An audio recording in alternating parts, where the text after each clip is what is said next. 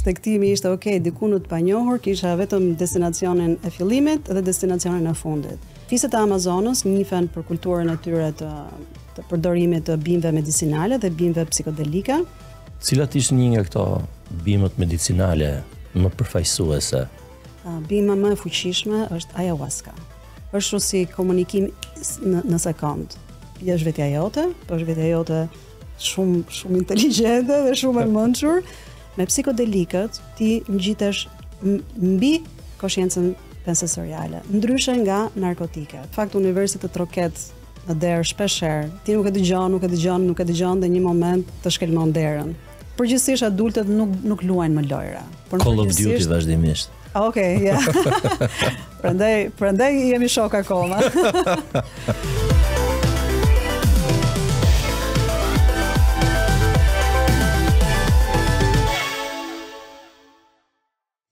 Iris Bakllamaja, mirë se erdhe. Ne jemi shok sot, po dikur ke pas taksiratin, ti je shefja ime. Edhe nga ana tjetër, për të ndalë pak edhe te përvojat e tua duke nisë nga ato më formalet, ndoshta. Ti ke studiuar në Shqipërinë e Bashkuara të Amerikës, ke jetu pashtu edhe këtu dhe atje edhe kudo. Se më sa di unë ke jetu, përveç se ke vizituar, dhe ke jetu në shumë vende, mund të konsiderohet që ai quajmë qytetar të botës, pra qytetar e botës. Ke studiuar për biznes, po dhe për ca gjëra tjera. Nëse ndalin pak te studimet, jam kurioztar dhe si pastaj këto janë jetësu në zgjedhje profesionale që ke bë. Shumë hyrje formale për një misi që njihemi prej sa u bë tash 15 vitesh. Shumë e bukur. Të bëj një përmbledhje të edukimit tim formal. Po si të vjen ty edhe pastaj profesionin që ke bë. Po dhe se bëre diçka, unë thash që ke zgjedhur, po kam përshtypjen tani vonë ke filluar të zgjedhësh. Në fillim s'ka qenë zgjedhje. Tani jam bërë vetëdijshme që kam zgjidhje. Gjithmonë e kam zgjedhur në fakt rrugtimin tim, po e kam zgjedhur pa vetdije të madhe, kështu që pjesa e parë e jetës e quaj jetën kështu në dy pjesë. Pjesën e parë të jetës ndoqja këtë programin që tha bëj këtë që të arrish diku. Dhe këto ishin rruga tipike, një shkollë, ne ikëm në fakt në Amerikë me familjen në 93-shën, kështu që ishim në New York, dhe New Yorku të mirëpret me gjithë kafazin e artë, me gjithë prangat e arta, po që ishte një eksperiencë jashtëzakonshme në fakt. Aty kam bërë shkollën, universitetin për tregti ndërkombëtare dhe marketing në fushën e modës. Kështu që pak a shumë në botën korporative kam qenë, dhe me studime dhe me profesion. Pastaj kam qenë në Paris, kam bërë një master, kam jetuar në Paris 2 vite, dhe atje një master për tregti ndërkombëtare dhe marketing. Dhe pastaj 15 vite punë këtu në Shqipëri me komunikimin përgjithsisht, duke drejtuar, duke krijuar, duke formuar departamente, strategji komunikimi, ku bashkë edhe kemi bërë shumë strategji interesante, të bukura. Por që gjithë në Amerikë një 8 vite punë, dhe në Paris një 2 vite. Gjithë jeta ime formale, ka qenë rreth 20 vite punë profesionale në botën korporative. Po, dhe 7 vitet e fundit, kam punuar si freelance, në një moment u shkëputa nga bota korporative, e plotësova atë kapitullin e madh të kafazit të artë, dhe u shkëputa pa nga bota korporative, dhe 7 vitet e fundit kam punuar me projektet BES, si konsulente jashtme, dhe këtu filloi pak çlirimi, pak liria që fillova të dilja në çiksi për asaj 95-s, the grind që e quajmë ne, edhe filloi si duket një udhtim pak më i brendshëm. Mbaj mend që moment që theti po iki, edhe kjo po iki kishte diçka disi argëtuese të mrena, por edhe çuditshme se ti e ikur je në kuptimin që nuk po punon më në mjedisin korporativ strikt, ishe te freelance lëku, të qenë kështu, dhe kur the po iki ti prap freelance lëk do bëja, dhe pikpyetja që pata ishte dhe ta pyeta tash ku po ikin, po do ikit sa kohë jashtë, pastaj po kam përshtypjen intensiteti që përbante kjo po iki, ishte tamam i farë shtektimi, më dha kuptimin e prerjes një bilete drejt pa njohurës, që ti pak a shumë e di, do marrësh këtë trenin, po se cilin stacion fix do ndalosh, pastaj nuk e di. Edhe kam përshtypjen këtu filloi, ne kemi folë të gjona, po këtu filloi pastaj kjo lloj, themi, metamorfoze e lehtë, po ta quajmë kështu. Kur ishte, domethënë, një nga momentet ose momenti i parë që ti, themi, domethënës, që ti ndjeve që timoni jot kishte marrë kthes tjetër, ku ndodhesh e çfarë bëje? Po. Ky momenti kur thash po hiki, ishte momenti kur tamam preva biletën, po metamorfoza kishte filluar kohë më parë. Thjesht ai ishte momenti më në fund që e konkretizova. Edhe vërtet ishte një lloj shtegtimi, unë kam parë si një lloj peligrinazhi në brendësinë e vetvetes. Filloi ca vite më parë, tamam ka filluar në mesën e 30-tave, që është tipike koha kur fillojnë këto krizat e moshës, krizat e identitetit. Edhe më vonë kuptova që në fakt universit të troket në derë shpesher, zakonisht me cikle 5 vjeçare në jetë, edhe ti nuk e dëgjon dhe një moment të shkelmon derën. Kështu që erdhi një shkelm i fortë diku te fillimi 40-tave, fundi 30-tave.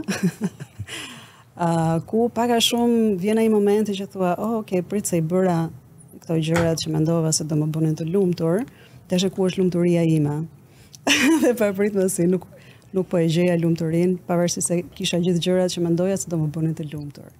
Kjo është historia tipike e midlife. Po mendon që vetë fakti që ne mëkohemi me idenë e lumturisë deri në nivel gati skolastik, se janë dhe këto tash kurset, seminaret që çuditërisht po depërtojnë edhe në arsimin formal, që propozohet me një farë arrivizmi që ti supozohet të bësh disa zgjedhje kaq specifike që janë me një mantre kapitaliste, konsumeriste, Stars and Stripes, shumë amerikanatësh, është limonata amerikane gjitha, ku ti që t'jesh i lumtur, duhet patjetër të bësh këtë gjë, pse të marrësh këtë kredinë për këtë, dhe pastaj të bësh këtë gjë tjetër, djesh këtë punën që do stresohesh shumë, por rrugës do bësh dhe çik yoga, edhe këtu e ke zgjidhur muhabetin, mundësisht kap dhe një kristal që të abstragosh të tjerat, pastaj do bësh i kalama, do morësh i kredi 2 kësaj radhe për shtëpinë, e do bashkëvuni bashkë me personin tjetër që ta paguni.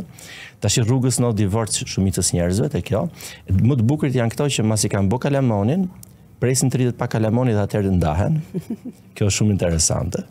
Dhe kjo psikoza e lumturisë është i farë mënyre që njeriu është sikur duke vrapu për herë, si macja apo qeni që ndjek bishtin e vet, sa arrin kur. Edhe ndoshta nganjëherë mund mendojmë që ndoshta kemi qenë të lumtur, kurse dinim që duhet jemi të lumtur, ose që populli ynë thotë kemi qenë mirë kur ishim më keq. Sa më përshkrove ëndrrën amerikane. Edhe deri diku jetën time në këtë kapsulën e pjesës parë të jetës, minus ca kalamaj. Po kështu i kemi hangër gjithë, kam përshtypjen e. Ka dhe nga ata që ka dhe pjesën e fëmijëve. Cila qenë përvoja me sa diun në Amerikë Latine kur kemi folë, që kalove i kohë më gjatë se që kishe planifiku, se më duket shkove për një, themi farë, udhëtimi përjetues, eksplorues, i cili ishte brenda imagjinatës, i kufizum deri diku themi, i ditshëm se çfarë mund të ndodhte. Pastaj ndodhi që ndete pak më shumë, ndodhen gjëra tjera. Po. Çfarë ndodhi? Po, filloi udhëtimi në fakt para disa vitesh, filloi në Peru. Unë të gjithë kohës që kam jetuar në Amerikë, nga që Amerika Latine ishte aty, gjithmonë me idenë që ja se do shkoj, edhe nuk shkova për shumë vite. Kështu që në këtë periudhën e krizës së identitetit, kur më erdhi ky momenti që diçka duhet ndryshoj, nuk e di se çfarë dhe se si, thjesht e di që kjo mënyrë jetese nuk bën më sens. Kjo gjëja që po bëj unë ka diçka që nuk klikon, nuk shkon. Dhe kjo prerja e biletës ishte okay. Vetëm gjë që e di që mund të bëj është të largohem nga gjithë programet dhe nga gjithë stimujt që më rikthejnë te irisi që do bëj ato gjërat që janë të programuara te irisi. Kështu që shtegtimi ishte okay, diku në të panjohur kisha vetëm destinacionin e fillimit dhe destinacionin e fundit. Dhe gjithë rruga në mes do ishte për të zbuluar dhe për të planifikuar rrugës. Më bëra gjithçka ndryshe nga natyra ime, sepse normalisht duhet planifikoja, duhet dija ku po shkoj, me këtë do flej, ku do rri, çfarë do bëj dhe ishte plani për një vit të tërë. Control freakness, do me thonë, nuk ishte atë? E shumë. So fillova të identifikoja shumë nga këto hijet e mia, një nga cilat ishte kontrolli i madh dhe nevoja për të patur gjithë gjërat gati edhe të bëra mirë. Kështu që kjo ishte edhe plani, se thua, kriteri i udhëtimit ishte do bëj gjithçka që është kundra natyrës time, të pa planifikuar, të pa programuar dhe asgjë komode. Nuk duhet ishte asgjë komode, tipit një hotel i mirë apo njerëz që njoh, çdo gjë duhet ishte e pa njohur, duhet ishte jo komode, duhet ishte shumë e lirë, sepse doja të bëja një vit, një jetë pa lukse, pa rehatlishe, pa terapi shok kundër zakoneve të vjetra. Komplet shok terapi. Kështu që ishte planifikuar për një vit dhe zgjati disa vite. Dhe çfarë ndodhi ishte që në fillim në Peru, pasi bëra një muaj udhëtim, u njoha dhe me disa nga komunitetet lokale dhe bëm një eksperiencë një javore, diku afër Sacred Valley, Machu Picchut, me fiset indogjene. Dhe fiset e Amazonës njihen për kulturën e tyre të përdorimit të bimëve medicinale dhe bimëve psikodelike, që i praktikojnë prej mira vitesh. Dhe kjo ishte një javë magjike me një nga këto komunitetet, me një nga fiset e indianëve të zonës së Amazonës së Perus, që quhen Shipibo, the Shipibo tribe. Janë shumë ndryshe nga ne, është komplet si botë aliene nga një anë, mënyra se si komunikojnë me natyrën, me bimët, me gjithçka. Dhe kjo eksperienca një javë që kalova me ta ishte plot me gjëra të reja, me njohuri të reja dhe thelbi i njohurisë ishte lidhja jonë me gjithçka, lidhja jonë me jetën, me energjinë, kush jemi, çfarë jemi, pse jemi, pyetjet e mëdha dhe përgjigje shumë të mëdha, të cilat në fakt janë shumë të thjeshta. Po kjo ishte, si thua, hyrja në shpellën e botës së brendshme, një botë. Apo mos është dalje nga shpella e botës simboleve dhe në dritën e vërtet, kjo është shpella Platonit, mos është dalje më afër realitetit. Është e sigurt një moment shpella. Ishte dhe ajo. Ishte një moment shpella. Se ishte të hyrja, se ishte të dalja, kjo është patjetër një rrugtim që në fakt në kohë ti fillon dhe kupton dhe sa më shumë eksperjenca bën me bimët medicinale, aq më lart të rrisin në frekuencë dhe aq më shumë të lidhesh me diçka që është shumë më inteligjente, e cila nuk ka më sens logjik, nuk ka më sens shpjegues me fjalë, me mendje ti nuk e logjikon dot më. Por fillon dhe çdo gjë fillon dhe bën sens. Do me thënë, hyrja dhe dalja e shpellës në thelb janë një. Dhe kjo fillon dhe bën sens kur ti e bën këtë rrugtim dhe kur unë fillova dhe kjo u bë një mënyrë jetese dhe jo më thjesht një eksperiencë, siç ishte në fillim, një eksperiencë, pastaj një shok kulturor, ku jam, ç'a jam, si ta integroj këtë gjë në jetën time, ç'a do bëj unë me këtë gjë tani. Derisa filloi dhe zuri vend, dhe filloi bënte sens, sa më shumë kohë kalon me komunitete që praktikojnë, si thua, praktika shamaniste, që janë praktika shpirtërore, praktika të ndryshme për të lidhur gjithmonë edhe më shumë me këtë botën që bën sens.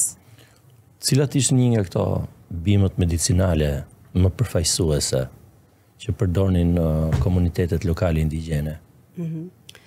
Bima më e fuqishme është ayahuasca. Ayahuasca është një çaj që përgatitet nga dy bimë.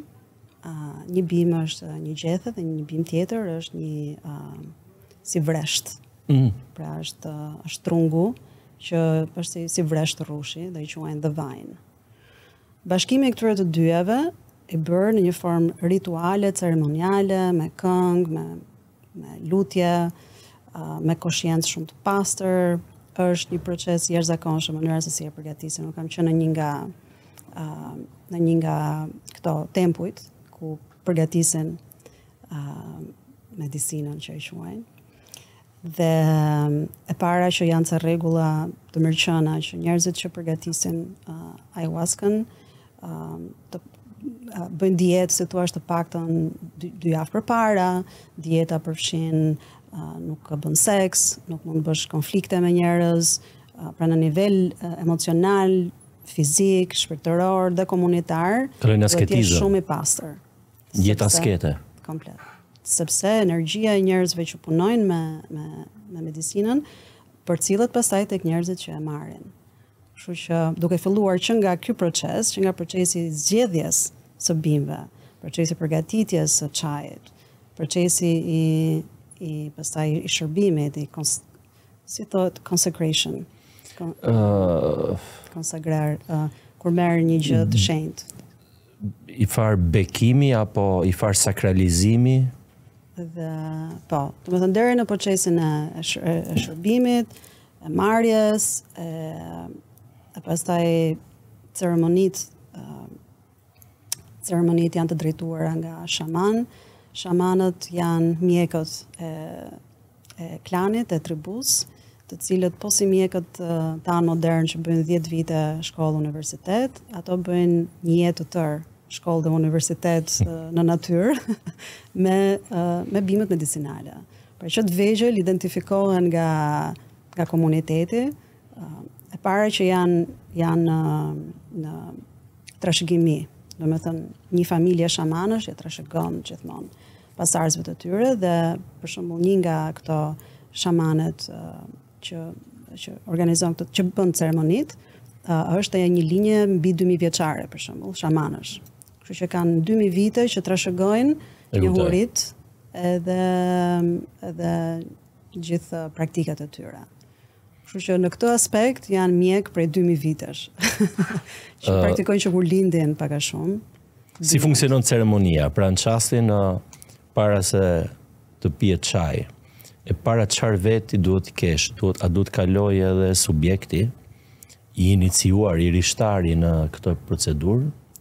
Duhet kaloj edhe ndoshta i farfaze asketizmi, të përmbahet nga abuzimet ndryshme, nga mendimet liga, duhet të rregulloj jetën e vet. Dhe pastaj ç'a ndodh literalisht kur hyn aty? Ceremonit le të themi janë në dy nivele. Ceremonit lokale që tribut organizojnë në jetën e tyre, pra çfarë ceremonia për ata dhe ceremonit që organizohen për të huajt. Janë pak më ndryshe. Sepse ti shërbejnë njerëzve që janë jashtë komunitetit të tyre, kanë tjetër qëllim. Qëllimi është ose se thua konteksti është pak më ndryshe, sepse ne që vim nga bota jashtë tyre, ne kemi shumë toksicitet të lartë, toksicitet fizik që vjen që nga ushqimi dhe nga gjërat që ham dhe që pim, po edhe toksicitet mjedisor. Toksiciteti i dritave të tepërta, të gjithçkaje. Kështu që si fillim fizikisht, për shembull, kur shkon, ti do kalosh një dy praktika që quhen për shembull praktikë që quhet vomito. Vomito është procesi të nxjerrjes fizike. Dhe të vënë qëllimisht që ti të pish ca lëngje shumë të lezetshme, por që duhet t'i pish me shumicë, thjesht ti ta nxjerrësh të gjithën dhe të pastrosh komplet. Si vomito nga baza latine. Po, thjesht s'po dua ta them se mund të flasësh problem. Pa vjellje. Transmetojmë gjëra më të mërshme se kaq. Ditën e parë duhet pastrohesh, duhet të bësh jashtëqitje në të gjitha forma, nga të gjitha vrimat, nga ti kesh mundësisht të nxjerrësh. Në mënyrë që kur ti të takohesh me ayahuascën, ti të jesh sa më fizikisht i pastruar për të qenë sa më e lehtë procesi për të lidhur sa më thellë me medicinën, sepse ajo bima do të pastroj dhe do të çliroj nga gjithçka që ti ke nevojë në trupin tënd fizik dhe në trupin tënd energjetik. Kështu që sa më i rënd që je fizikisht, me gjithë pra jetën, mënyrën se si ha, qofsa ha shumë, gjëra të rënda, të gatuara, cigare, alkool, je shumë i dëndur. Fizikisht trupi jote shumë i dëndur. Kështu që pjesa e madhe e ceremonisë ti do pastrosh fizikisht. Qofse ti je i lehtë me trupin tënd, atëherë ka mundësi që ti të bësh një lidhje dhe më të fortë mendore, shpirtërore, hynore. Unë nuk di çfarë të quaj, sepse kur je në atë komunikim është si komunikim në sekond. Është një komunikim me diçka që është vetja jote, po është vetja jote shumë inteligjente dhe shumë e mençur, dhe është ajo vetja jote që i di gjithçka. Dhe ti çdo komunikim, çdo pyetje që bën, çdo gjë që kërkon të kuptosh në atë moment, të vjen kështu si download në sekond. Ke një bashkëbisedim që vjen në sekond. Sa kohë do nga momenti i pirjes së çajit magjik deri në momentin që magjia të ndodh? Në përgjithësisht se varet edhe nga doza, por në përgjithësisht brenda gjysore ka filluar efekti. Po për t'ju përgjigjur pak pyetjes tënde se kam tendencën ashtu e kam dhënë.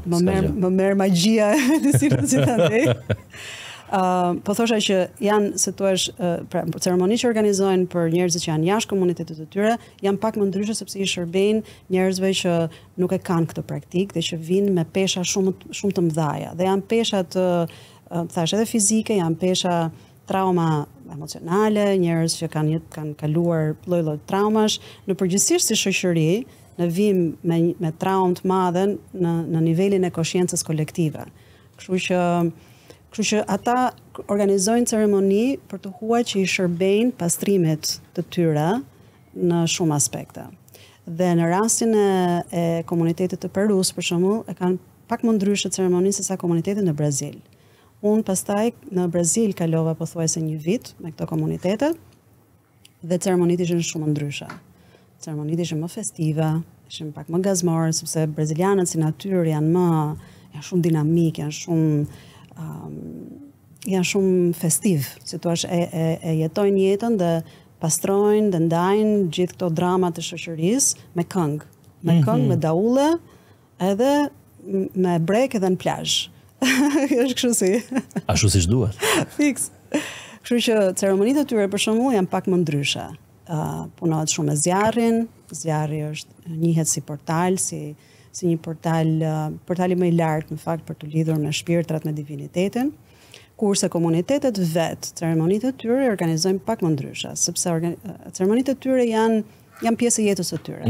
Kështu që ata e përdorin për të festuar shumë nga ndodhjet astronomike, ndodhjerat e tyre komunitare, pra është pak më ndryshe mënyra se si ata e praktikojnë. Ti e bëre te kjo që është më pak turistike, kjo është e vërtetë, supozoj që është me.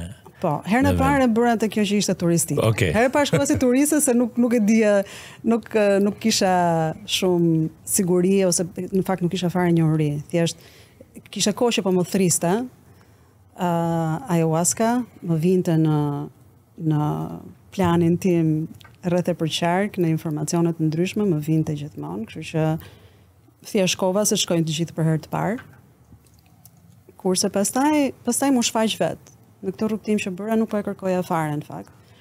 Po kur shkova në Brazil, njoha disa njerëz që papritmesi direkte më çoi rruga si thua aty. Dhe pastaj një vit më vonë ishte një rrugtim i jashtëzakonshëm, edhe një mësim i jashtëzakonshëm, një eksperiencë e jashtëzakonshme. Do me thonë me 2 herë bëhesh, se thonë bëhesha me 3 herë, mjafto kanë edhe 2 në këtë rast. Unë them që herën e parë është mirë të marrësh minimum një javë kohë, sepse është gjë kaq ndryshe nga jeta jone e përditshme, se kupton fare çfarë po ndodh.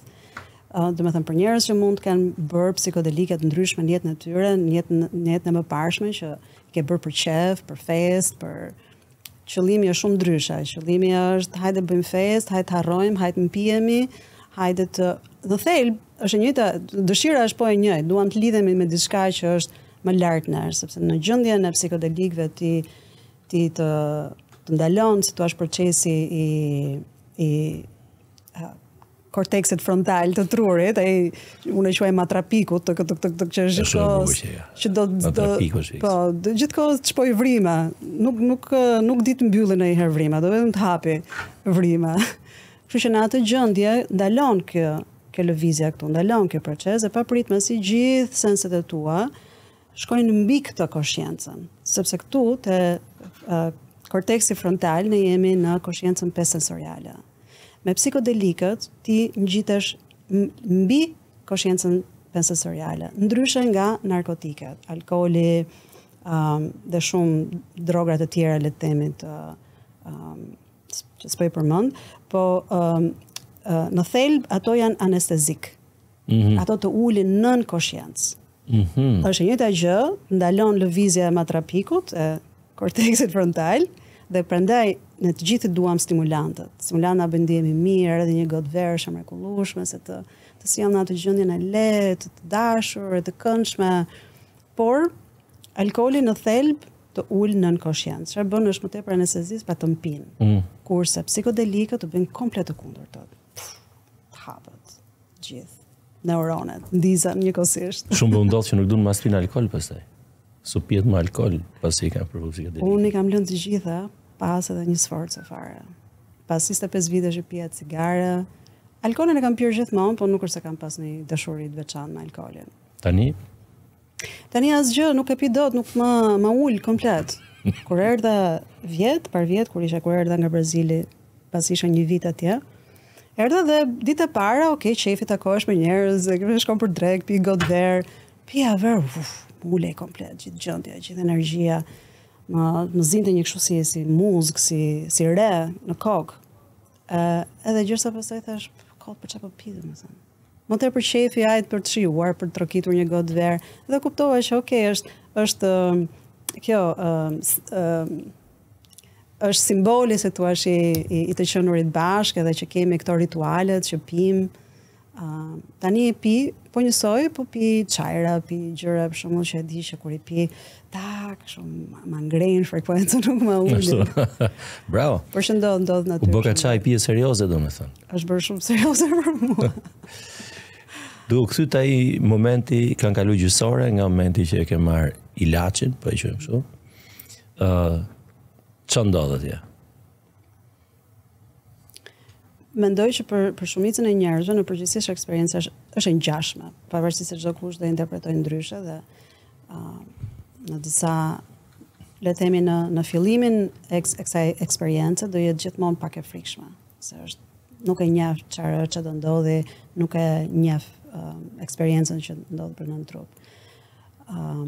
Por ajo që fillon ndodh në përgjithësisht në gjithë psikodelikët është gjendja që ti fillon dhe sikur del jashtë trupit, fillon dhe lëshohet trupi. Edhe është ajo frika që wow, e ke parasysh se po fluturoj, diçka po ndodh dhe nuk kam më këtë ndjesinë që jam njësh me tokën dhe që unë jam. Fillon dhe hikën kontrolli, po. Dhe fillon është një kështu si proces fluturimi pothuajse, po në fillim është faza e parë e bashkësisë me ayahuascën është të mësohesh me bimën në trup. Bima është shumë inteligjente. Dhe ne shpeshherë flasim bima, ayahuasca, madresita, la madre, la abuela, gjyshja, ka shumë emra sepse është energji femërore si bim, dhe është bim me energji nokturne, kështu që në përgjithësi ceremonitë bëhen natën, sepse është e lidhur me energjinë e hënës. Dhe bima vetë është shumë inteligjente dhe është një shpirti i bimës, si thua, që bashkohet me shpirtin tënd, dhe ajo që bën për mendimin tim dhe si e kam kuptuar unë dhe se si e njohin, ajo futet brenda si thua energjisë tënde dhe fillon të zgjon atë që është shpirti jot, shpirti jot më i lartë. Kështu që fillon një bashkëveprim shumë interesant që avash ti fillon edhe mëson se si ta lejosh që të vinë në trupin tënd, që të fillosh edhe të dorëzohesh. Kështu që po e quaj fazën e parë procesi i dorëzimit. Është një rrugtim që duhet mësosh se si ti dorëzohesh plotësisht në momentet që po ndodh. Sepse instinkti është që nuk e di çfarë po ndodh, trupi im po çlirohet. Por shumë njerëz që e kanë për herë të parë, kanë jashtëqitje, domethënë patjetër trupi fillon dhe do të jashtëqisë diçka. Dhe kjo është në fakt procesi gjatë gjithë rrugtimit të kësaj eksperience, ti fillon dhe kupton që bima po të pastron në çfarë forme, është komplet si një frymarrje. Siç merr frymën ashtu do ta nxjerrësh. Dhe bima atë po të bën. Po të bën që ti të jashtëqisësh gjithçka pa pasërtit, gjithçka që ti ke mbledhur në këtë moment jetës tënde. Dhe kemi disa forma jashtëqitjes, për shembull, vjellja është pastrim fizik, nga toksiciteti fizik. Dalja jashtë, urinimi për shembull, është pastrim i stresit. Dalja jashtë, numër 2, është pastrimi I objektiveve, qëllimeve të mëdhaja në jetë paralizuara. Pra kanë dhe këto simbolikat e veta. Qarja, kur fillon të qanë, është pastrimi I emocioneve të pa shprehura, të pa mundura, të paralizuara. Hapja e gojës, që është fenomen shumë jo vetëm në ceremonitë psikodelike, po në gjitha praktikat energjetike. Hapja e gojës është shumë komune, ndodh shumë shpesh, është pastrim energjetik. Energjia. Kështu që në të gjitha këto format është procesi I pastrimit. Pastrimit, kurimit, shërimit, ndriçimit, por në thelb është tamam pastrimi, është higjiena e brendshme. Siç lan dhëmbët, çfarë ndodh kur ti lan dhëmbët, je duke pastruar atë karkaren që mblidhet apo diun çfarë. Këto janë gjithë si thua karkaret e brendshme. Pastaj pas dorëzimit? Pas dorëzimit vjen nëse arrin dorëzimin. Okej. Unë për shembull në eksperiencën time të parë nuk arrita dorëzohesha. Se kuptoja, isha gjithë kohës dua dorëzohem, po mundeshën 3 ceremoni që të arrija tek lidhja, e vërtet. Domethënë që ta kuptoja se çfarë ishte kjo, çfarë po ndodh dhe çfarë po bëj këtu. Herën e parë nuk dija se si dorëzohesha, thjesht gjithë kohës në tension, në gjendje, në një udhtim shumë intens fizikisht. Dhe pastaj fillova të mësoja që ka këto, se to është 3 fazat kryesore. 3 faza po I përmbledh unë, se ajo është një rrugtim I jashtëzakonshëm, po le të themi faza e parë është kjo, të mësohesh me bimën në trupin tënd, ta lejosh të bëj pastrimin, është shumë intens, është shumë I fortë. Dhe pastaj për mua vjen faza tjetër kur ti se thua ke arritur të bash veprosh me ayahuascan, e ke lejuar ta bëj se thua pastrimin në trup dhe vjen në momentin ku për mua është kështu sikur kam hipur në kal tani dhe tash mund të kaloroj. Është ndjesi, fuqia e jashtëzakonshme. Dhe ti fillon dhe kupton që ajo që po lëviz brenda teje, gjithë kjo energjia e fuqishme, jashtëzakonshme, është forca e jetës brenda nesh. Në një formë 1.000.000 herë infinit ndoshta intensitet nga që ndjejmë në jetën normale. Në jetën normale, ajo që të bën të çohesh, të hash, pish, qeshësh, bësh gjithçka, është energjia e jetës. Ka I gjë këtu që t'jep këtë energjinë për të bërë gjithë ato gjëra gjatë ditës. Imagjinoja atë të amplifikuar me infinit. Ajo është ndjesia që kjo forca brenda meje është jashtëzakonshme. Kështu që për mua vjen faza ku aty vjen faza për të bërë punën e thellë. Pasi ke bërë punën e fizike, se thua, pastrimin fizik energjetik, vjen momenti ku ti mund të fillosh edhe të bësh një bashkëbisedim pak më të thellë ndoshta.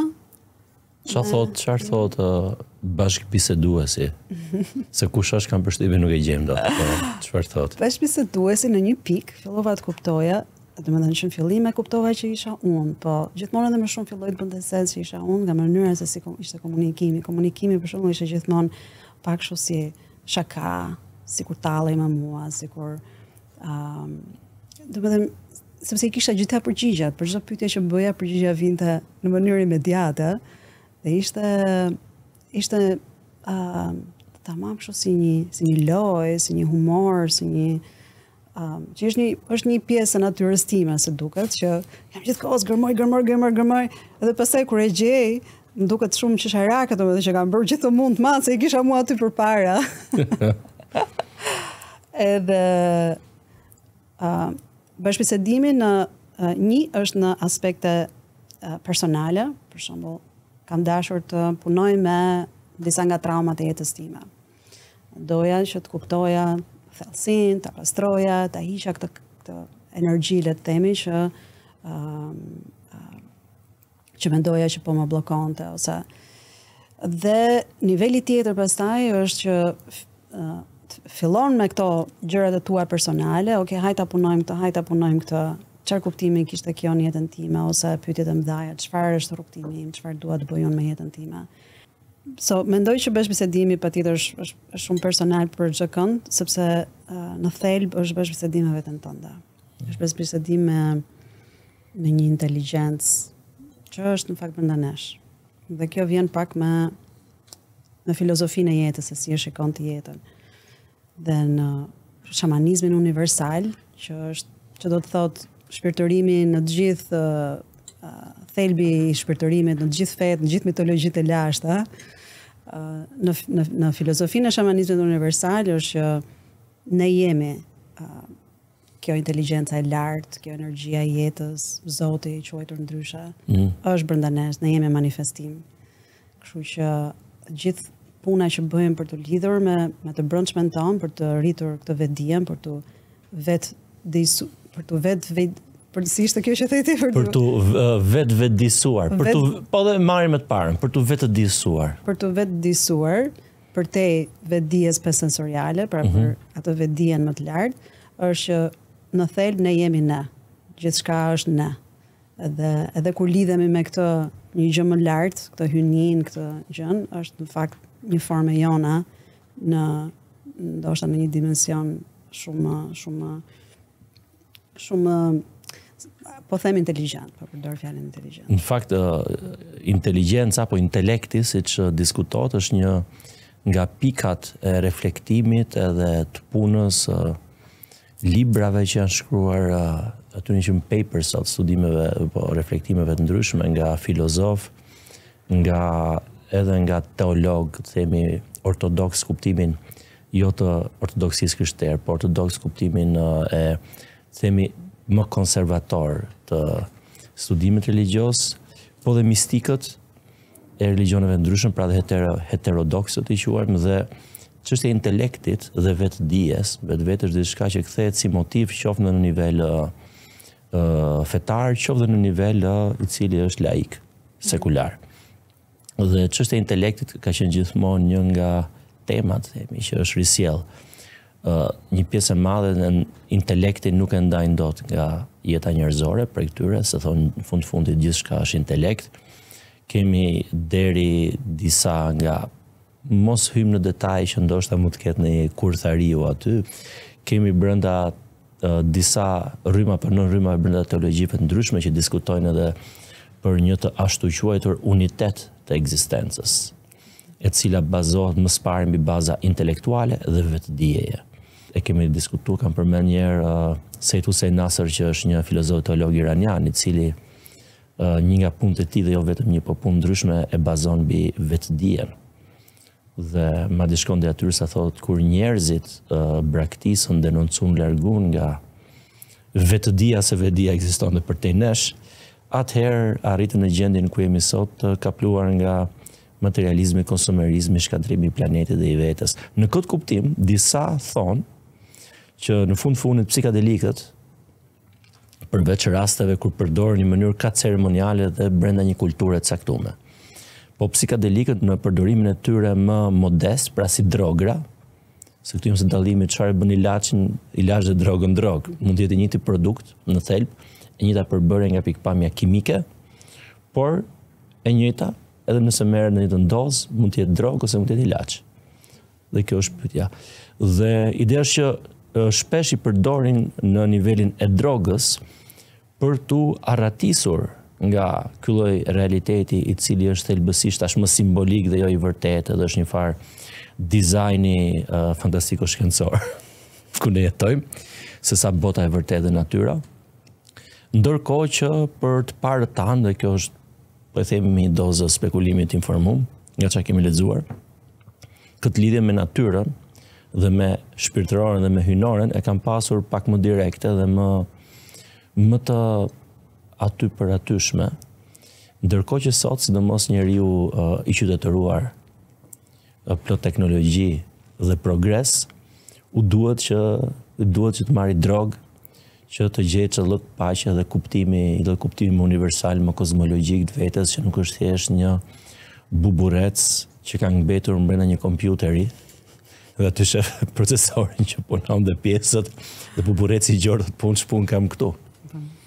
mos i përdorim për e më shumë si shortcuts të proceseve cila duhet kishin qenë më të thella, më të brendashkruar dhe brenda të cilave ne duhet jetoni më natyrshëm dhe më përfshirë. Po, them që njerëzimi po jeton në ca epoka fantastiko shkencore, shumë të bukura, po nga ana e shpërtërimit është sikur kemi humbur pak atë kuptimin e jetës, kuptimin që më përpara sa më përpara. Më përpara e kam pasur, nëse kemi më. Jo, them që në këto, sidomos në botën e revolucionit industrial, ka ndryshuar shumë mënyra e jetesës dhe jemi shkëputur gjithmonë edhe më shumë nga natyra, nga sinkronizimi që ne kemi me natyrën. Dhe e parë thjesht në krahasim me fiset endogjene në gjithë rrezullin toksor që akoma jetojnë në formën që ne kemi jetuar për mira për mos miliona vite si specie, janë shumë sinkronizuar dhe shumë në harmoni me natyrën dhe të paktën nuk kanë depresionin edhe smundjet autoimune që dominojnë problemin në shoqërisë tonë moderne. Dhe drograt, shumë interesante që koncepti i drogës si drogë e keqe është komplet diçka e 50 vjeçarit fundit, sepse drogë është fjala për drugs, për mjekësim, medikamente. Dhe kur filloi u ndaluan drograt të caktuara, alkooli, jo për arsye se ishin keq për shoqërinë, por sepse shkonin ndesh me disa interesa ekonomik, politik. Domethënë kjo ka qenë thelbi pse drograt filluan dhe u ndërtuan ligje ku drograt u bën ilegale, se tash ideale. Freud i slip. U bën ideale. Po në fakt po, erdhën kushtet një farë pike që u konsiderua parajsë artificiale që i njeh edhe kultura jonë letrare. Kështu që mendoj që në thelb lëvizja për të bërë drograt ilegale ishte një lëvizje e një momenti ku nuk kishte interes nuk kishte interes që drograt ishin më të lira, sepse i bënë njerëzit shumë të hapur, shumë të lirë, shumë pa interesa ndoshta ndaj. Ndikon dhe ca gjëra tjera në fakt. Madje ka pasur tashmë kemi dëshmi se si lëvizja anti-luftës kundër luftës në Amerikë, anti-war movement, ky lloj zhullikut dhe mbi drogimit pati në fakt një rol të fuqishëm FBI-a dhe institucionet tjera të sigurisë të Shtetit Bashkuar, që fillon të promovoshin masivisht që gjithë të ishin droguar sa më shumë se nga ana tjetër kjo s'lejon as të ndërveprosh dhe të mendosh të organizohesh, si ishte të merrit madhi i të kuqve, i të majtës, ishte koha që better dead than red në Amerikë. Dhe kështu që fillon të pomponin drogën me shumicë. Po nga ana tjetër ti nuk e kontrollon dot grupin ku e hedh, se merret me vet ajo dhe me far pike se është tamam kjo ilaçi apo droga nga ana tjetër. Është vërtet që ka ca implikime që janë antikapitaliste, se disa nga eksperimentet që u bën atëherë, madje pjesë ka bërë ushtria. I njëjti subjekt para drogës thonte, ata e bën me LSD-n kryesisht, acidin lisergjik. I njëjti thotë du të shkoj në ushtri sepse thotë të kem shanse më të mira për universitetet e tjerë. Dhe pastaj thotë dal nga aty, qoftë ndërtoj karrierën në këtë sektorin. Ndoshta të marri kredi, të blej një shtëpi, duhet të martohem, bëj fëmijë dhe të vazhdoj karrierën. I njëjti person dilte nga droga, masi e kishte bërë, ishte bërë dhe esëll ndërkohë. Është pyetje tjetër sa esëll bëhesh. Se sot Huxley, ai që kalon nga jo derë nuk thehet më i njëjti. Dhe thotë me thënë të drejtën, përveç se lufta është ide shumë e tmerrshme, të shkoj të vrasë njëri që nuk e njoh. Pse? Do bëjmë edhe vetë. Po dhe ideja karrierës është shumë abstrakte dhe çuditshme. Ç'është karrierë? Pse karrierë? Madje as universitet nuk do të bëj tash, do të udhtoj një herë. Qoftë ça ditë bëj më mirë, ça pasionesh kam, ndoshta qoftë pastaj të vazhdoj studimet, ça mundësi e kam diçka që më pëlqen, ndoshta të bëj dhe i punë që jap diçka mbrapsht, që dita bëj pak më mirë, dhe për familjen të shoh. më pëlqen, dashuria është koncept i bukur, sapo u bë ky njeri jo produktiv për shoqërinë. Nuk është gati të vdes për atë dheun, aq më tepër e trondit ideja që mund vrasë njëri tjetër, thotë ç'është kjo puna karrierës, pse të marr kredi për të bërë gjëra. Dhe kjo aty është që ke të drejtë që është e rrezikshme nga një pikpamje shoqërie që është konsumeriste në fakt. Kemi njerëz që thonë nuk kam pse domosdoshmërisht unë vesh njëjtën uniformë, bëj njëjtën gjë për ditë, bashkohem me tjerët dhe bëj këtë jetën. Kështu që e përshkrove shumë sakt. Fiks. Kanë diku të dyja besoj unë. Patjetër. Dhe kjo është, meqense po flasim për psikodelikët në veçanti, psikodelikët në vitet 70 u ndaluan, u futën në kategorinë ilegale, sepse LSD-ja, MDMA-ja, psilocybin, që është kërpudha magjike, që është native e zonës Meksikës, ku fiset indogjenët e Meksikës, dhe ato kanë mira vite që e njohin bimën që e përdorin, indianët e Amerikës veriore praktikojnë kaktusin, peyotin, në të njëjtat forma. Domethënë gjithë fiset indogjene të kontinentit të Amerikës kanë bimët e tyre psikodelike, sepse ata kanë qenë gjithmonë shumë të lidhur me bimët. Kështu që për ata bimët medicinale kanë qenë pjesë jo vetëm e shërimit, të shërimit është sot fjala kyçe sepse jemi shumë shoqëri e smur, po ishte e hynizimit, ishte e lidhjes së tyre si shoqëri me hynoren, me qëllimin e tyre për të qenë në këtë tokë. Dhe nëpërmjet ceremonive me psikodelike, ata rrisnin koshiencën, merrnin, si thua, drejtimet e jetës për komunitetin, merrnin një uri pafund për më shumë bimë, është një inteligjencë shumë e lartë. Doja thjesht bëja një koment për inteligjencën dhe intelektin, që intelekti është informacion dhe informacioni në mendje është deri diku i limituar. Pra intelekti është sa libra do lexojmë gjithë jetën, sa podcaste do shohim gjithë jetën, sa gjëra do arrim të mësojmë. A mos është arsyeja ajo? Për ta parë në kontrast me inteligjencën. Që inteligjenca është më infinite, është pa limit, dhe është inteligjencë, është e brendshme, është përtej kufive, se thua. Që inteligjenca është një fjalë tjetër që përdoret në komunitetet shpirtërore.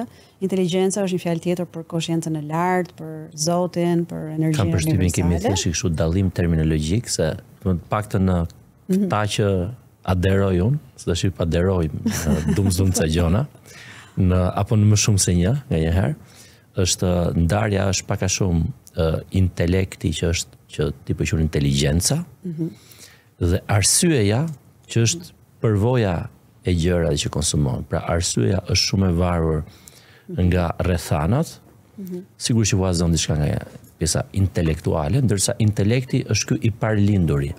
Kështu që ishte thjesht kur flasim për intelektin ti për inteligjencë janë kjo gjëja.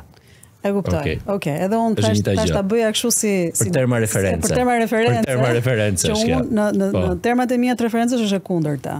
Mua inteligjenca është infinite, intelekti është informacione që do marrin në jetë, që është e mendjes. Arsye i themi. Mendja është limite dhe inteligjenca është infinite, koshienca. Dhe lidhur me çfarë po thosha më parë që do më thënë se si bëhen dhe të dëmshme, ose ku është kjo balanca midis, këto janë praktika që fiset indogjene kanë mira vite që i bëjnë, dhe tani ka filluar kjo turizmi psikodelik, dhe a është kjo një problem në vetvete, dhe mendoj që patjetër ne do i përdorim gjërat në nivelin e koshiencës që kemi. Kështu që trendi tregon, historia tregon që në çdo gjë që zbulojmë, çdo gjë që fillojmë, që bëjmë, do ketë gjithmonë një rrym, një pjesë të shoqërisë që do e keq përdori, do e çojë në limitet e veta, sepse kam përshtypjen që është natyra njerëzore që të shtyjmë limitet tona, të çojmë gjërat, se si duket kështu mësojmë. Për të kuptuar se ku mbaron bota, duhet shkojmë te cepi dhe ca do bien në humner që të na thonë është rrumbullake apo jo. Dhe me që nuk ka humner aty dhe shumullake, fillojnë edhe e përdorin pafundësisht. Po. Kështu që patjetër që ka gjithmonë rrezik në çdo gjë. Se tek e fundit edhe ushqimi është sot ka shumë qartë, domethënë, probleme dhe adiksione në të gjithë gjërat që janë të shëndetshme. Në çdo gjë të mirë njeriu mund ta bëjë të dëmshme dhe të keqe, dhe kjo vjen nga niveli i vetëdijes që kemi. Kështu që ashtu siç mund të mbi bëjmë yoga, mund të mbi bëjmë shpirtërimin, mund të mbi bëjmë psikadelikët, pa diskutim. Ka dalë dhe një farë po afrohet në Shqipëri kjo. Ballkani ka kap me kapëm. Tregot një shoqë sot si në Kroaci, ka shku në nivele fantastike, sa gati fusin kristale si suppost dhe flen me to për të marrë energji. Brenda? Suppost. Brenda po nga ka krau tjetër, ndryshim krau, edhe flen me të, dhe ka i farë kombinimit çuditshëm që, do me thonë, Botënjoni Batut thotë nuk njoh asnjëri që ma kristale për marrësi dhe pasuri që ti pasur. Gjithë të kristalet janë bërfanjak që të me kristale. Do i kishe funksionu njëri, thotë. Po ke këtë kombinimin e këtë që qymë spiritualizmin komercial, se zduta që është shpirtërim. Këtë gjënë që është kombinimi i jogës, kristaleve, se që bëjnë dhe një gjë tjetër, i vend gjitha bashkë, kjo është i farë si këto, kjo është puna e marsia, tecën marë, pra, ka njerëz që me i tempull religioz, do shkojnë bërë ritualet e tyre dhe me kuptu veten, Zotin e tjerë, ka dhe ca që shkojnë aty hudhin lek, se Zoti normal ka nevojë që ti hudhësh lek, ta i veni mirë, e thonë, o Zot, sot që inshallah ta marrim Mario provimin. Kontakti me hyjnoren dhe shpirtnoren. Kjo puna marsis. Këto sigurisht janë më eruditë, janë verati 3.0, pra nuk është dikush të shkallët e kishës Laçit, apo që shko te xhamia, pra jo për të lutur aty për të bërë këto gjërat, por për të hudhur sheqere e të lynë, edhe hekre monedha dhe kartë monedha aty. Po që ky është niveli që i bashkojmë bashkë to, se është ditë nuk është dhe shumë kështu konsumeriste. Tjetër është ti i ke bleat e sandalwoodin, me temjan pak, me vejmë këtë tingullin s'fan, tash më pëlqen si tari, po ragat kanë një kontekst saktum, do me thonë, edhe pra merë mishmash të elementet, edhe të ndoshta i bo mirë këtu në njerëzve, po ishte një koncept që thote tani thot po shërojmë nga shërimi, healing from healing. There was too much healing. Qa është kjo gjoja e çuditshme që i farë kështu ezoterizmi, po nuk ka asnjë 4 formula, energjia, fryma, nezim këtë, ngjojmë këtë dhe pastaj merrim flen njerëzit me butt plugs. Për kristali ama. Dora vet. Ja, por janë gjithë kristalet e jetë, jo, kjo nuk është kristal. Mirë, s'ka është gjë tjetër. Dhe pendët e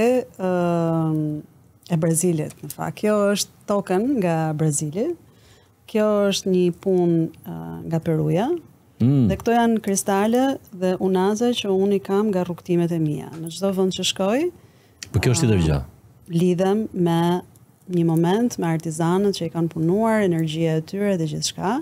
Dhe unë si të gjithë njerëzit e kësaj kohe, kam bler kristalet e mia, kam bler Palo Santon, kam krijuar hapësirën time. Ke bëj teqe aty? Kam bëj teqe në shtëpi.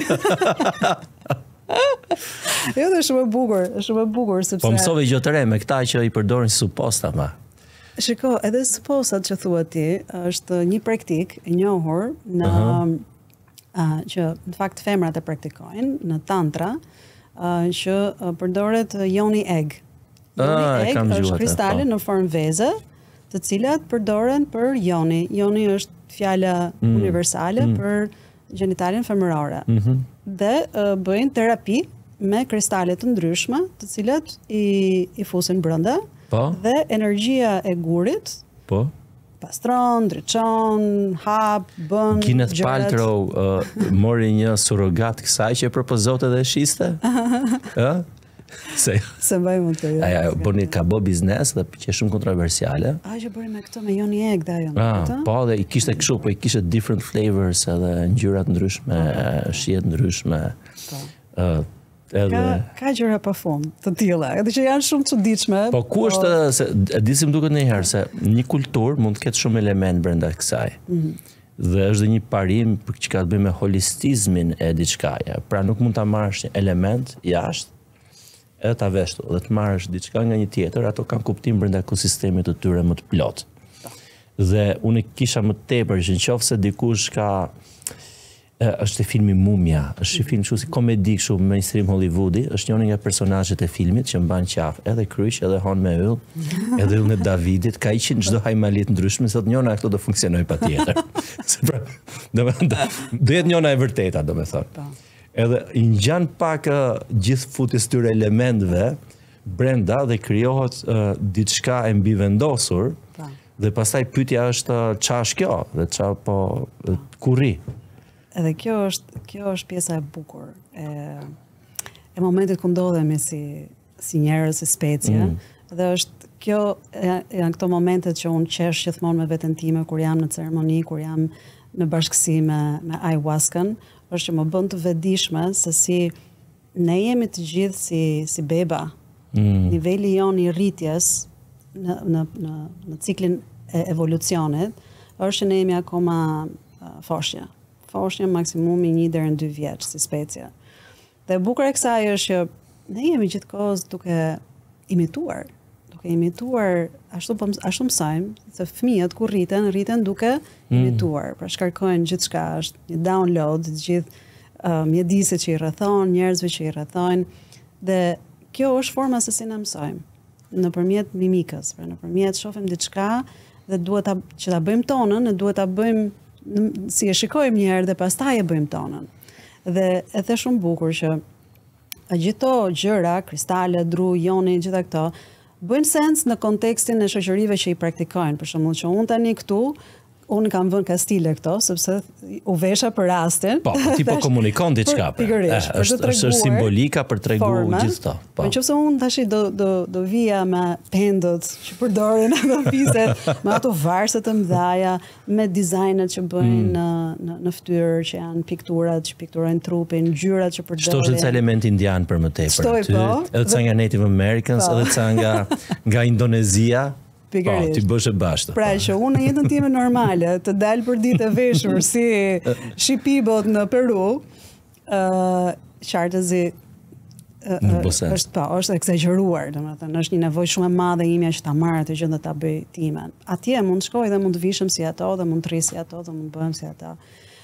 Unë mendoj që ne, si thua, tani po i marrim këto element dhe po mundohemi të bëjmë tonët. Dhe në këtë fazën e parë jemi të gjithë qesharak në mënyrën se si e bëjmë tonët, sepse s'është e jona. Domethënë s'është e jona, unë s'jam lindur me këtë gjë, unë nuk jam rritur me këtë gjë, unë nuk e kam këtë kulturë, po nga që më kuriozon dhe më pëlqen dhe besoj në funksionin që këto të gjitha bashk kanë si stil jeta. Nuk është se një kristal do të shëroj gjithçka, por nëse fillon edhe shikon jetën dhe në aspektin energjetik dhe në aspektin e frekuencave dhe vibracionet, çdo gur, çdo pend, çdo gjethe, çdo gjë ka një vibracion, ka një frekuencë. Kështu që ti kur je në natyrë dhe je ulur në një gur apo në një gur tjetër, je mes pemëve X apo mes pemëve X apo nuk je fare në mes pemëve, ti ke një energji ndryshe, ti ndjen diçka ndryshe. Kështu që ti je gjithkohës në vibracion dhe gjithë natyra është në vibracion. Kështu që kur ti je në mes të 4 mureve të betonit në qytetin ton, apo në çdo lloj qyteti metropol, dhe ti nuk ke asnjë nga këto gjërat në brenda shtëpisë tënde.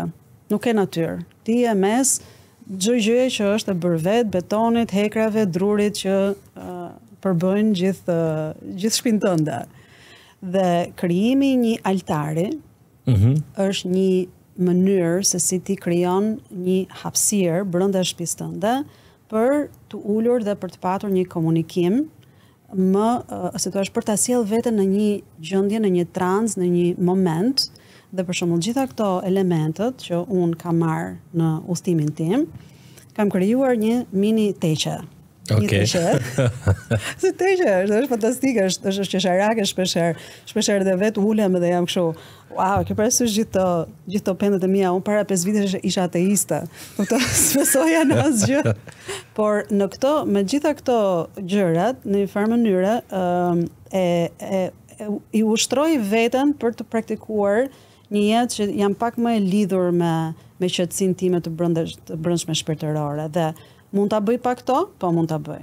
Mund ndaloj 5 minuta të bëj një meditim, le të themi me veten time, kurse duke krijuar një hapësirë në shtëpinë time që më lidh me këto eksperiencat që un kam bërë, më fut në një gjendje transporton më kollaj. Më transporton më kollaj. E di pse këmbulte për kristalet unë, sepse në kulturat e ndryshme, indigjene, janë vetëm shumë pak ato që kanë më vetëm kristale. Aq më tepër ka dalë deri sot. Pra, nga gjithë kjo larmia e përjetimit, eksperimit shpirtënores, është pesha që jepet kristaleve, vëmendja, është e mbi egzageruar. Do me thonë, ke mira, ndoshta qindra mira, kulturat ndryshme fisnore, këto të kristaleve janë një pjesë shumë e vogël me krahasum me tërën. Dhe besoj që është thjesht because they look cool, kristale, se ne jemi fëmijë thëti, marrosim ndaj gjonave. Edhe si rrjedhoj merren gjithë me kristale. Dhe sa kristale pas ka pas, është e hatashme. Dhe këtë gjithë me kristale, kur ngjoha dhe këtë pastaj që bat plaks për kristale, kjo ishte kështu niveli më i lartë. Fantastik, çfarë të shpikim tash?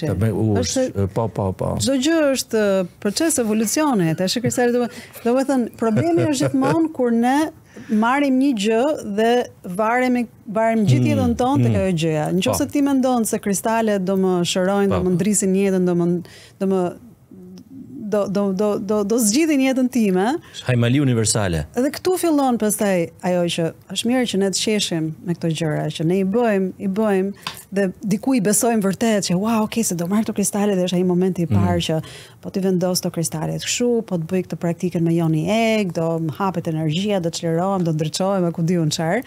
Dhe pastaj të kuptosh që këto janë thjesht elemente i jetës. Janë gjithë, si thua, do ta rrethosh veten me lule të bukura me diell apo do ta rrethosh veten me një shpellë me lagështir ku s'ka asgjë, edhe normalisht trupi jot dhe energjia jote do fillojë dhe do ngryset. Kujtohet një fermer amerikan që ra më e beta kovarasisht dhe tregonte për mbesën anipin. S'po më kujtohet tani që i kishte këtu në gjona dhe po merresh pak dhe me gjona okulte. E i thashun, po ti çfarë mendimi ke? Gjota, unë nuk e di nëse ajo OI-a, si quhet ajo gjoja, me të shpirtë të vdekur funksionon apo jo, tha. Pra nëse del aty gjysh beti, tha njëherë, apo jo, tha. Por di me siguri tha që njëherë aty shejtani del. Ishte shumë, it was a kind reminder nga ati. Ishte fermer amerikan duket nga pjesa më qendrore e vendit, që nuk është më e bukur ndoshta Amerikës, ti e njeh më mirë se unë, po unë s'kam qenë kur. Dhe kur thaket po shes sigur që njëherë shejtani del aty thash. Okay, I got you pops. Edhe kështu që janë këto dimensionet, po nga ana tjetër pse e shoh pak çuditshme këtë kërkimin në këtë formë dhe të mbledhme, se ti ndryshe je prap të një komunitet dhe ndjeki kulturë të caktuar, që është ajo kulturë. Po pjesa më e madhe e kësaj mishmashit ndodh një kohë kur si duket shoqëritë aq shumë e kanë humbur traditën e kulturore religjioze, pra religioni është ndru thjesht një institucioni me gulla, ky është tempulli, mëso përmend to llafet dhe thuj, pa ditë kuptimin, dhe ndërkohë shumë kuptime që janë thellësisht religjioze, në mënyrë teologjisë që janë kaq ngjashëm me themi filozofitë klasike, dhe nga ana tjetër disa koncepte të lirisë, të marrëdhënies kozmike dhe metakozmike të intelektit apo inteligjencës, gjithsesi gjend shprehura dhe në teologji dhe në metafizikë dhe në misticizëm. Prandaj është interesante që duket sikur pavarësisht rrugës, të gjitha rrugët çojnë në Rom, një farmase. Jo tamam, po aty afër. Në fundit sikur gjithë kërkojnë një të gjë dhe është ajo shije që mbizotron të gjitha këto format. Është mishmashi, unë gjithmonë shikoj tashmë gjërat shumë gjithmonë në dy aspekte se vijnë të tilla. Është gjithmonë një pjesë e jona që është ajo pjesa e pavetdijshme, ndryshe e quajtur ego, që gjithmonë do t'i bëj gjërat, kërkon gjithmonë të zotëroj, kërkon sigurinë, kërkon pushtetin, kërkon zgjidhjen, dhe ajo kërkon gjithmonë për këto rrugë të shkurtra, dhe është ajo pjesa jonë që do të shpëtoj, dhe po i bën këto gjëra për të shpëtuar. Pra edhe shpërtërimin, edhe këtë, edhe atë, si të keqen, si të mirën, si ushqimin, si alkoolin, çdo gjë që i bën për të shpëtuar. Kështu që kjo është gjithmonë është pjesë e jona, dhe në natyrën njerëzore do jetë gjithmonë kjo pjesë e jona që do t'i egzagjeroj gjëra, do t'i bëj gjëra, do t'i teproj, sepse është kjo pjesa e pavetdijes që është akoma duke ardhur në vetdia. Dhe pasaj është pjesa tjetër, për shembull çfarë unë kam parë në këto komunitetet e Brazilit, që praktikojnë shamanizmin universal. Dhe në njerëzit që janë qendra, si thua, një institucioni, kanë në altarin e tyre, kanë të gjitha llojet e shpirtrave. Kanë edhe the Virgin Mary, kanë edhe Jezusin, kanë edhe Oshalan, edhe ca shpirtra afrikan, kanë edhe ca shpirtra indian, kanë edhe këto zotërit indian, Kali, Devi. Që kanë se që po thoja unë të fini mumja me ato. Dhe i kanë të gjithë. Që ti në rregull, ku dush të shkoni në rregull. Sepse në botë kuptimin e tyre, të gjithë këto shpirtra janë të njëjtit. Po. Kanë emra të ndryshëm, kanë ardhur në momente të ndryshme të njerëzimit, por janë vinë për të njëjtin mesazh, për cilën të njëjtin mesazh, janë po të njëjtit. E kanë dha Bazaliun aty. Ka vënë gjurmën të malit të morit kur kërceu. Dhe prandaj më pëlqeu shumë dhe më ngjiti shumë Brazili, sepse më në fund ishte një vend që nuk zgjidhnin një mbi tjetrin. Thoshin, ata praktikonin për shembull disa fe që janë fe të krijuara në Brazil, që është një mix i feve. Ato janë fe, po të shpirtërimit afrikan, me indogjenët, me kristianizmin, dhe me spiritualizmin, që ishte një lëvizje që ka ardhur nga Franca. Si quhet ky? Janë disa. Një për shembull quhet Umbanda. Një tjetër fe, filozofi, quhet Santo Daime. Dhe është, domethënë, ato praktikojnë disa nga ceremonitë, nga format e afrikane për shembull, por gjithashtu si thua, worship, shenjtërojnë. Adhurojnë, po. Adhurojnë të gjithë shenjtorët e fesë kristiane, gjithë të zotrit e fesë e filozofisë indiane, budiste, sepse të gjithë vinë për të njëjtin mesazh, të gjithë janë të njëjtat shpirtra, të ardhur në momente të ndryshme dhe në forma të ndryshme.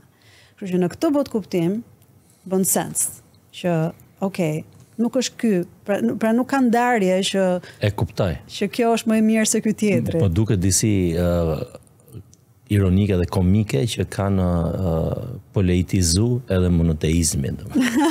Kanë bot pjesë të kësaj. Të shanë pyet për gjën, se ka të bëjë me kuptimin, flasim për vetdijen, për mënyrën e të ndjerit të vetes në një botë që se dim qa është, tamam. Po, sot për më shumë po shtohen, sidomos gjithë gjëra interesante për ndodhin perëndim, se në pjesën e jugut të botës vetëm hedhin bomba atje. Ndërkohë kalamajt e këtyne që hedhin bomba atje, po si po identifikohen sot si qenë, mace, ketra, dhelpra, po shkojnë në punë të veshur tillë, me i vend baltik duket në Estoni, ku ishte adoleshentët të veshur si shtaz, kishin sulmuar qytetarë duke kafshuar duke i gricur, i është marrëtuese kjo. Vërtet ma the, po unë se pashtë. Po, është shumë e bukur lajmi. Pyetja ime është, a mos ka të bëj humja e kuptimit? Se fakti që ndodhin perëndim është shumë e bukur. Nuk se thoni po njerëz atje në vende të tjera po vdesin për bukë, s'kan kohë. Jo, nuk është e vërtet. Përshtypja që ne kemi mbi Afrikën apo mbi Azin nuk është e vërtet. Po sidomos tute ne, po lulëzojnë, domethënë kjo që njeriu, si gjithmonë e vërsi kafsh njerëzit, i kanë bërë për arsye të ndryshme. Për rituale, për organizim festash seksuale në fundit, ore thjesht për perversitet, ose për humor. Po ndoshta hera e parë që njerëzit po dalin normalisht, e thotë unë jam një ketër, dhe pjesa tjetër thonë, nëse identifikohet si ketër, ne duhet patjetër ta respektojmë si ketër. Domethënë ky është kulmi. Sa për tyre shkojnë punë.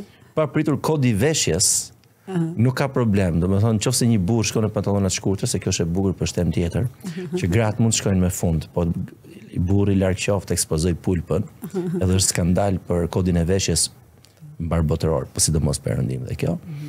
Dhe ata është problem. Dikush mund shkoj me 2 vesh leporushin punë, se I identify as a rabbit.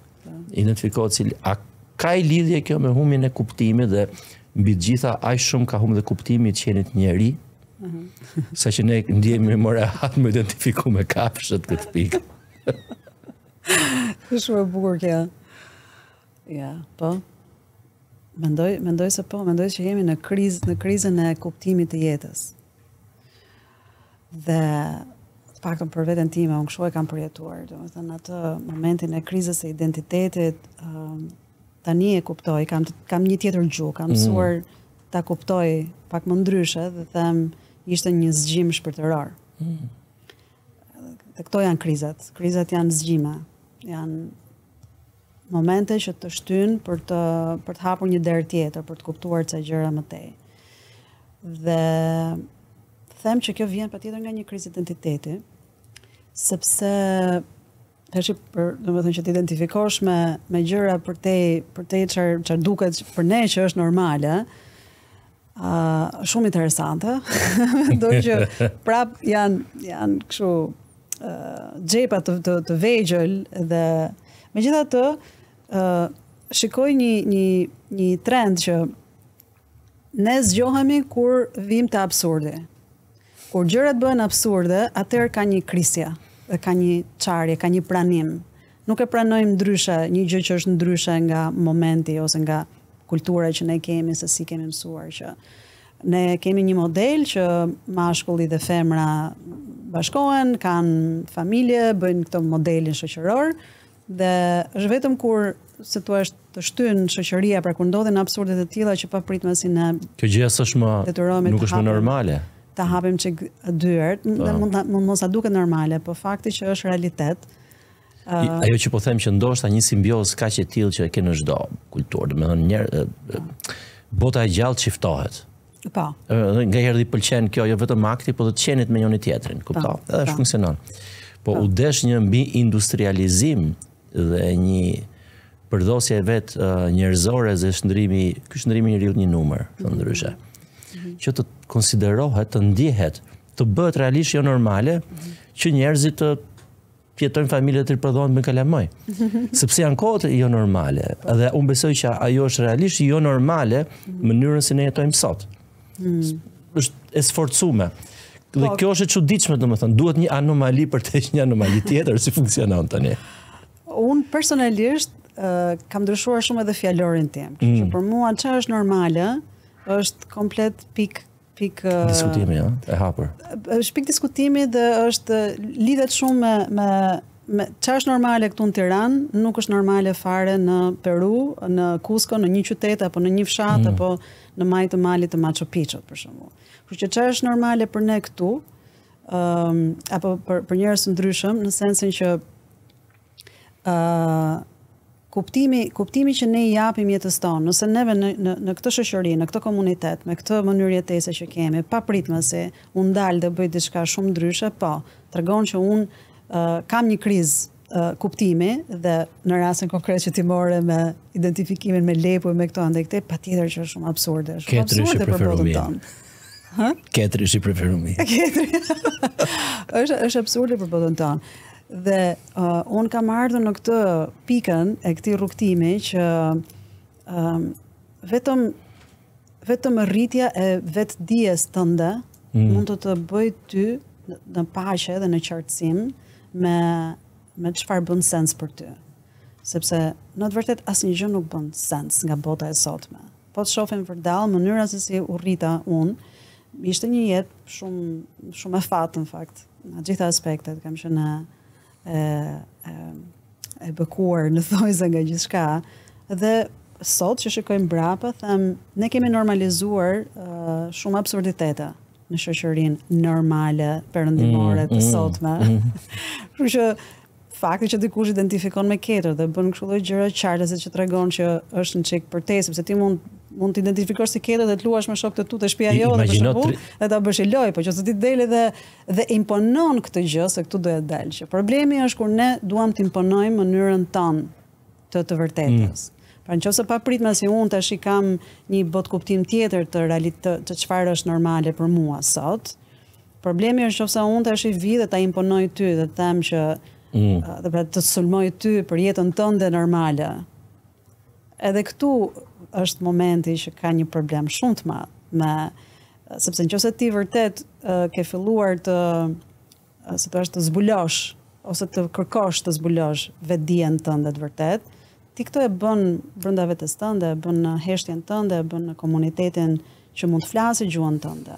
Gjëja e fundit që bën është të dalësh në publik dhe të sulmosh të tjerët. Kjo tregon që ti je në të kundërtën e rrugës së vetdijes. Sigurisht. Ose je shumë afër, sepse momenti i ndriçimit vjen në fakt në kriset, kur ti kalon në absurditetin tënd të madh, kur ti bën gjërat më të tmerrshme të jetës, më absurde të jetës, ato janë momente ku thyesh.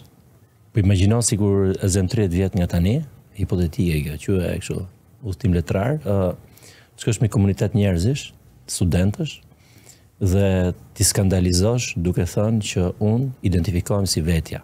Dhe kur të pyesin për çfarë jeti, unë jam njeri. Edhe të skandalizohen të tërë. Që si guxon ti, ti nuk qeke fare në rregull. Se ti identifikohesh me fiks atë gjën e mërzitshme që supozohet jemi të gjithë. Puna është ende kërkojmë sot që do me thonë me që njeri. Ti këtë i projekt që po merresh tash, ndoshta vlen mbyllje kjo për ta trajtuar. Po. Se po luan me jetën tënde si i bie, ç'është ajo po luaj me jetën. Po projekti erdhi natyrshëm sepse këto vite jam duke praktikuar praktikoj si trajnere në fushën e zhvillimit personal. Dhe punoj me aspektin e energjisë, e psikologjisë energjetike, në aspektin terapeutik të shërimit të gjendjeve emocionale që kemi, balancimit të gjendjeve tona emocionale dhe në aspektin e performancës së lartë. Domethënë, qëllimi aktual i jetës time, në fakt ka qenë gjithmonë, thjesht ka marrë këtë formën më në fund, është si të optimizojmë veten, si të njohem, si të rrisim këtë vetdije dhe çfarë do bëjmë me këtë vetdije. Ja e arrita unë. Dhe kjo ka qenë momenti që thash, okay, gjithë këto vite fillova të punoja, isha në këtë pikpyetjen e madhe që çfarë ishte kjo jeta më parshme, çfarë është kjo jeta përpara, që po vjen.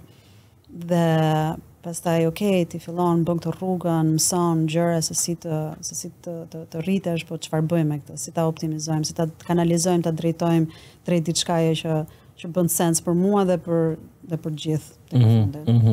Dhe një pjesë kryesore e gjithsaj ishte si të luajmë pak më shumë në jetë. Sepse fillova të kuptoja që gjithë kjo rrugtim është shpeshherë shumë intensiv, shumë serioz, njerëzit kanë lloj-lloj traumash dhe kur punon si trajnere me njerëz me trauma fëmijërie të lloj-lloj natyrave që janë vërtet shumë të rënda, shumë intense. Tash duhet luajmë pak më shumë. Ne rritemi si adult edhe harrojmë të luajmë. Ka shumë pak, ndoshta jo dhe shumë pak, por në botën time, në përgjithësisht adultet nuk luajnë më lojra. Luajnë një herë natyral, mund të ketë në një komunitet tek këtu, por në Call of Duty vazhdimisht. Okej, ja. Prandaj jemi shok akoma. Kështu që doja të gjeja një mënyrë se si të bashkoj këtë gjë, pra si të punoj me optimizimin e qenies njerëzore dhe në aspektin e shërimit emocional, edhe në aspektin e optimizimit të potencialit që ne kemi, por të jetë çik më lojë, të jetë çik më gallat, se shumë serioze, shumë, ndoshta vjen edhe nga trauma ime profesionale, 20 viteve në botën korporative, shumë seriozitet, shumë pritshmëri, shumë kaos, shumë gjykime, edhe thash, okay, çfarë do bëj me jetën time nga këtë tutje, do jetë gallat. Do të bëj që gallat. Edhe në punë. Kështu që projekti është krijimi një platforme me kurse në fushën e zhvillimit personal në formë loja. Për të krijuar udhëtimin e herojit, udhëtimi i herojit është në fakt jeta e të gjithëve ne. Ku në jetën tonë kemi gjithmonë këtë ciklin ku vim në një moment, çdo gjë është mirë e bukur, papritmësi ndodh një krizë, jemi detyruar të ndryshojmë. Të ndryshojmë, o të lëmë diçka mbrapa, o të fillojmë diçka të re, mund të jetë një punë e re, një marrëdhënie e re, ose një darje, ose në çdo lloj momenti të jetës, në një moment do ketë një si krizë, një thirrje për aventurë, quhet në rrugtimin e herojit. Dhe ti përgjigjesh kësaj thirrje dhe nisesh në këtë aventurë. Dhe aventura është një vetnjohje tjetër. Është një tjetër cikël i vetnjohjes tënde. Ti përballesh në fakt në të gjithë sfidat e jetës, sfidë me veten tënde gjithmonë. Të duket sikur sfida është me punën e re, me shefin e ri, me kolegët e rinj, po në fakt sfida është komplet e jotja. Je ti përballë këtyre njerëzve dhe njerëzit janë gjithmonë një pasqyrë e vetes tonë. Gjithë bota në fakt është një pasqyrë e vetes tonë, dhe kjo është e mënyra se si ne bëhemi të vetëdijshëm, është nëse ndryshojmë perspektivën që jeta është një pasqyrë e madhe dhe ne gjithë jetën jemi duke mësuar se kush jemi nëpërmjet këtyre pasqyrave. Kështu që dhe kjo është formati i platformës, është një rrugtim i herojit, dhe heroi jemi gjithmonë ne, dhe kalojmë në këto fazat e jetës, nga kriza në hidhemi në aventurë, bëjmë këtë aventurën, kalojmë këto sfidat, përballemi me hijet tona, me djajt e brendshëm tonë, po dhe të shoqërisë, dhe pastaj dalim në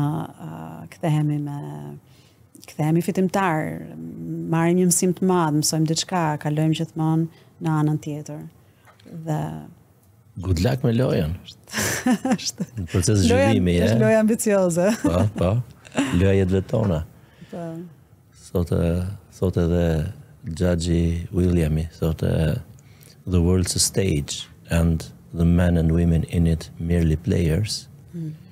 Kështu që qartazi kjo loja evokon ndershmërisht këtë, dhe me pranë formë loje.